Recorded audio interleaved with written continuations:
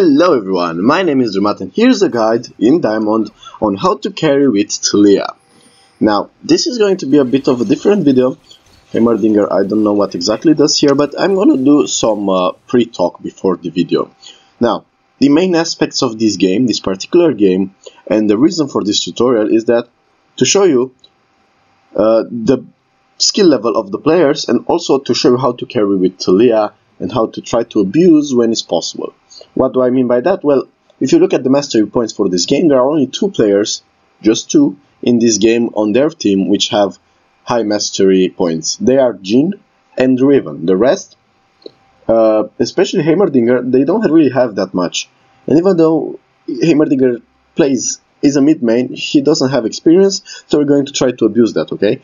And on our team, the experienced players are me and Yasuo by mastery points. Probably they might be experienced players by other stats, but their Heimer didn't have any mastery points at all. So we're going to try to abuse that, and that play that you've seen on the intro is kind of proof that you can do more with Taliyah just by being there and being a bit fed and doing your ways, your things. So let's start this. Also, one more thing, at the start of the game I specified for Rek'Sai to camp top lane, because if Riven doesn't get fed in this game, we have a huge chance to actually win mid to late game, because I have the tools to one-shot people, I have the tools to one-shot Jhin, Heimerdinger and Fiddlesticks, and I will be able to do that later on. And I also probably win lane because Heimerdinger has teleport, and I will try to go for the kill as much as I can. And also I expect bot lane to do pretty fine, if not I will help them with the amount of CC we have. So basically we're focused on negating the Riven. Now here we are on lane phase. I'm going the standard electrocute build. Against the Heimerdinger, it's interesting. It's a very odd matchup. You don't really see it often, don't really see it at all, honestly. But what I usually do is try to fight him with my full combo WEQ and stay away from the turrets. If you catch him without his turrets, he's gone. He doesn't have real kill pressure on you unless he ults. And if you play smart with his WE, you see the damage, main source of damage comes from the WE and the Q's laser beams. So you basically have to play around that. But still, the purpose of the video is mostly focused on how to carry. And we're interested here in just farming, in getting to that sweet level 3, doing the poke, dodging the spells as much as we can. And here we already see a small trade where weird things happen, honestly, because Heimerdinger went first because he has the pressure on mid lane, so you gotta tell your team that if you can. And here I couldn't do really much to help them because there was no way that I could follow faster than Heimer without screwing up my lane. Now here you won't see much, you will see just the standard fight. Now also Yasuo teleporting, but not that crucial here. Also he kills Jhin, but will die, and I will die to that Fiddlesticks. Moving back to the mid lane here, I already had a bad start, but we don't mind it because we're interested in going for the Heimerdinger kill. He didn't teleport because the wave will be pushed on his side for the good stuff. Now the fun thing is that even Jhin has 2 kills, our bot lane will start winning because we have an Alistar into a Jhin. Also notice please that W. Also, how did that didn't hit? Notice how I dodged the E, I mean. It's important against Heimerdinger to play a little more unexpected, I'd say. Just as you would against a LeBlanc, or to move a little bit further, or against Diana to move a little bit to the side. This is another reason where you can dodge the bombs if you play smart about it. Against the good Heimerdinger, he probably just perma-push you and stick into his turrets, but your damage can and will probably eventually take down these turrets. Now let's get on to the how to actually carry part. Now here I see Yasuo coming, and he kind of waits too much there. I expected him to actually follow, because here I'm just getting randomly poked. And by this movement, he should have deduced that I'm here. Now if I got hit by that I would have died probably, but I sidestepped it nicely. And here is a free kill for our top laner. Again, we want him to get fed, okay? We want that. Sejuani soloed Drake, by the way, here, which is an awful thing for us. but we still don't mind it. I got a bit of gold.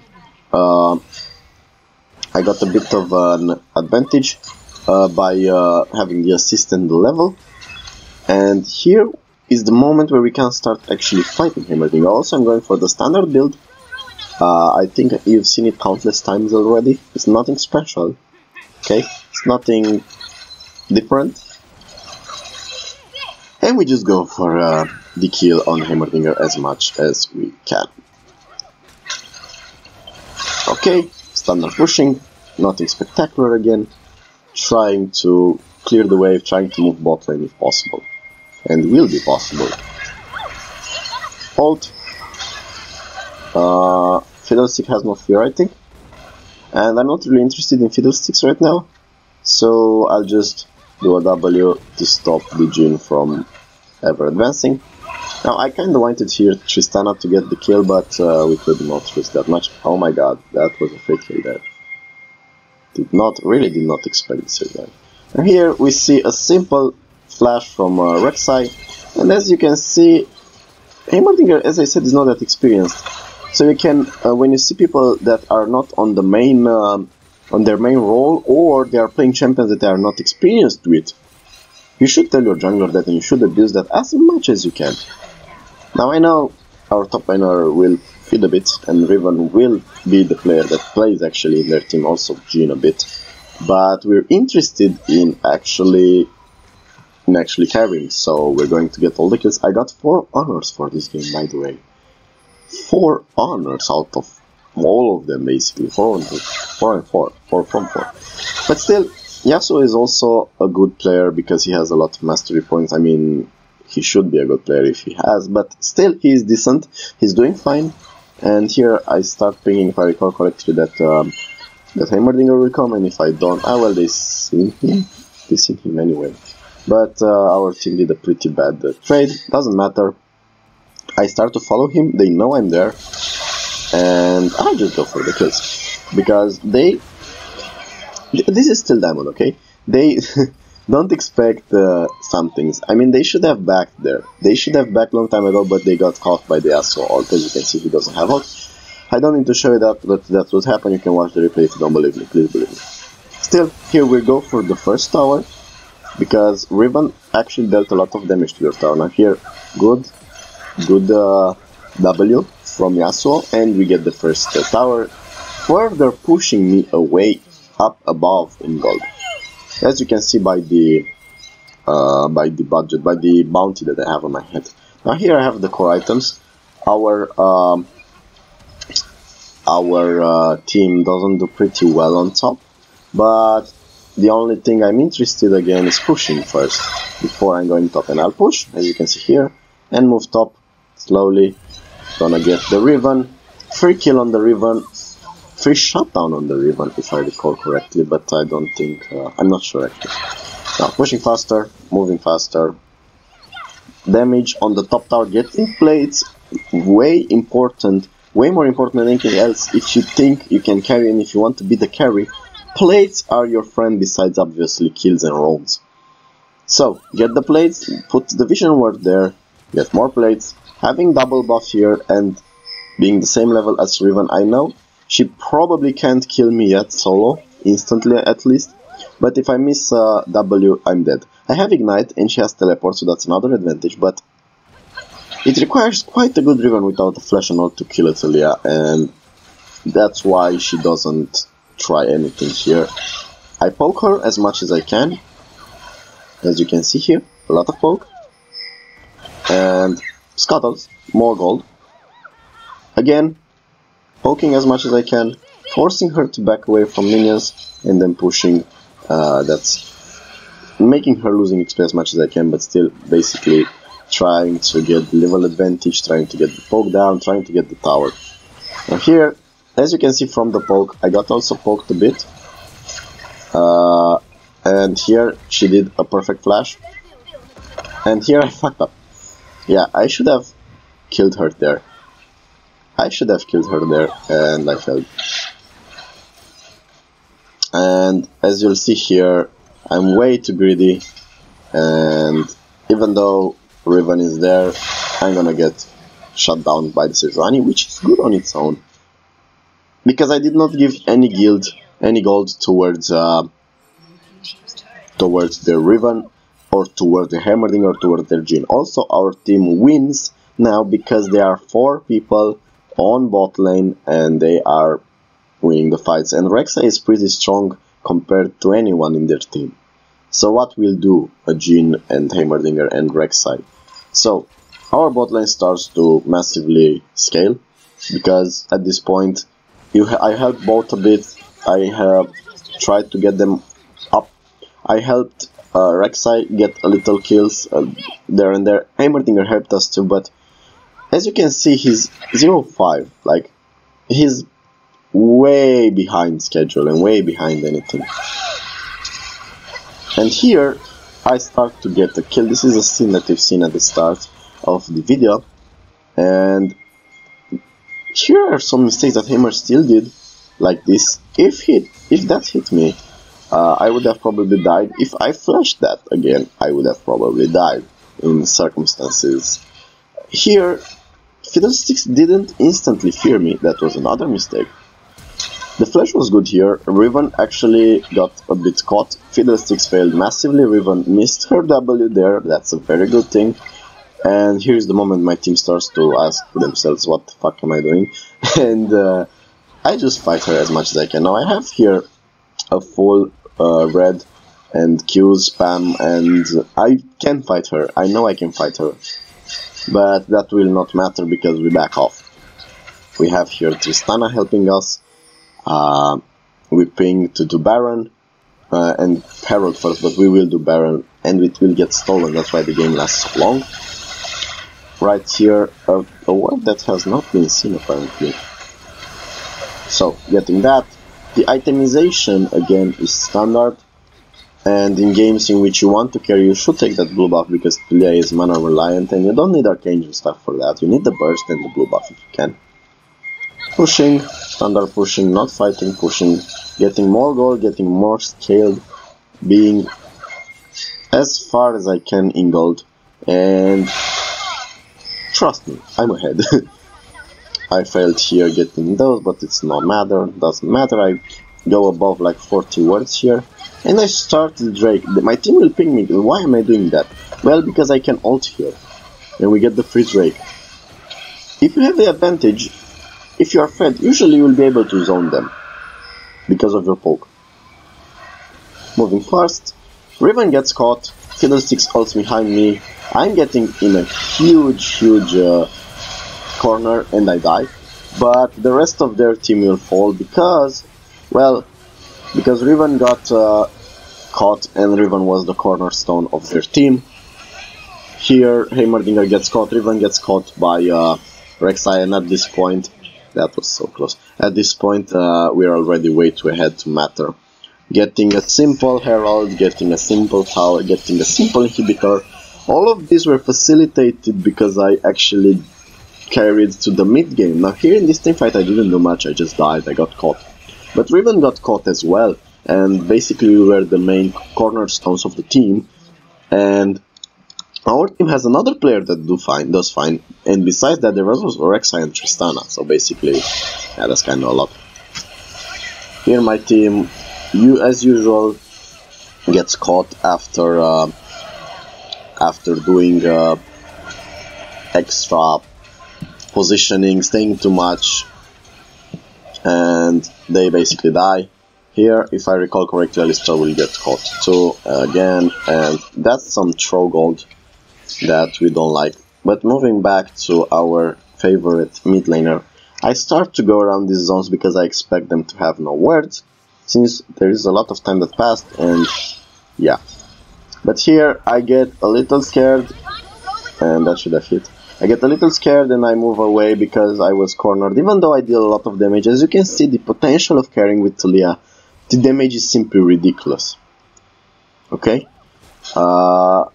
Here I start to position for the Baron that I want my team to do, but you'll see that Sejuani will steal it because, well, our jungler's smite is, well, not that good. And I don't think he even smites, even though Sejuani is higher level, he will not even smite it, or he will smite it exceptionally bad, but that doesn't matter. Here, when you're ahead, you should position yourself as such so that you can find people and you can actually full combo them. Now I have flash, okay? I have flash and I can actually move around here a bit, going right over that. My team gets caught for no reason, I don't know why they were there, but that doesn't stop us really, that doesn't stop us much. Okay, what is a Taliyah doing there?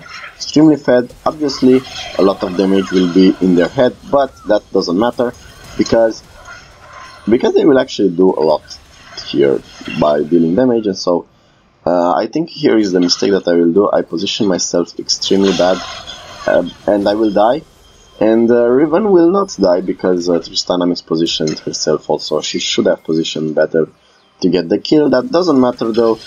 Even though Riven is fed, I'm fed too and I can stop her. Riven will not solo carry unless she has the flash and ult and is strong enough to ult properly. Ult, catching Sejuani off guard, but dealing W towards the teleport, so we don't really have a problem with the Heimerdinger, even though he ulted. Now here, Sejuani ulted, Heimer ulted, so that's 2 ults already, which convey us some advantage. And, well, just Taliyah things, being fed, trying to carry, you have enough damage if you farm a little, if you farm good. If you are ahead in gold, you usually are able to one-shot squishy supports, squishy ADCs, squishy mid laners, and even some top lane bruisers that are squishy, or mages or so.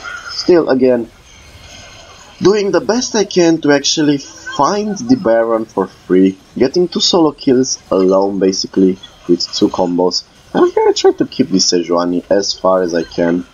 But I get scared of Riven and I move back, because Riven, with all which she has, can instantly nuke me. And as you can see here, Sejuani got the sweet Baron buff and the game will last a little longer. We're going to do a fight here again because we're greedy.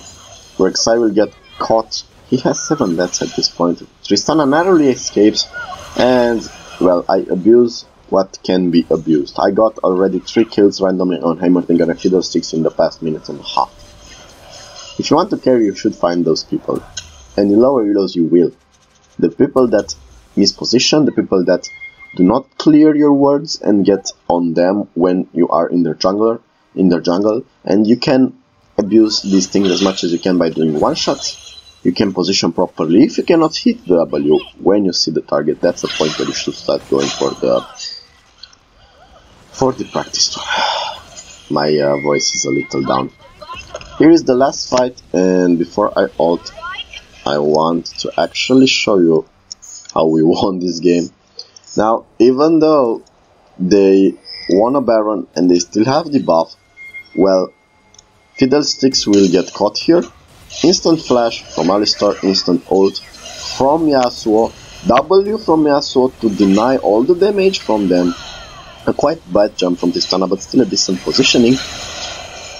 2-man W, not dealing that much damage as expected. So basically, if you notice, this doesn't really look like a win team fight because Rek'Sai jumped on Sejuani, and they can actually kill us here, so that's a problem. Okay, so what do?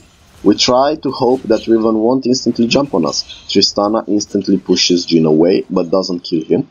I instantly move with the Q and E, so I kill Riven if she jumps on me. I have the ignite, remember. Now, I go here for the Jhin, he hits Q, he hits her first out on me, and flash instantly to escape the damage. And the next thing is very curious, and I don't know if this is the thing that won us the game, but certainly, it's probably certainly the thing that did. I expected here, wait, before that, probably certainly is a very bad way of saying things, and do not say that. I expected there the Heimerdinger, and also here I wanted to do a full Q and ignite him. I was expecting probably to die, okay, because the cannon was in my line of sight. I wouldn't one-shot him, and I would have only how much? 700 HP, but his auto didn't crit. and he had how much? He had like 75% critical chance. Now in this scenario, if he would have killed me, there would still be a full HP Rek'Sai to deal with, but probably my team would still have won here. So basically just went and finished the game. Nothing spectacular. Fiddlestick suicided, or well, almost, and we finished the game right here. Now I want one more time to show you the last fight at full speed, because I kinda showed you a bad version of the fight, and let me just do one more jump back. There we go. Now full speed, I'm gonna stay around here. As you can see, instant flash from Alistar, instant W from Yasuo, instant WEQ from me, hitting to target. The mistake here was the Rek'Sai went there. We would have the need for him in this fight, and I positioned myself as such, so I dodged a bit of damage here. Now, the winning condition for me on this 1 versus 1 was not get caught by Heimerdinger, and also, well, not die to that. He should have killed me here. I'm positive that he should have killed me, but yeah. So this is the game right here. This is the how to carry with Taliyah guide. Basically the main things is that you have to abuse the people that have the lowest mastery points or the fewest games on said champions or the lowest elo, because the Platinum 4 will play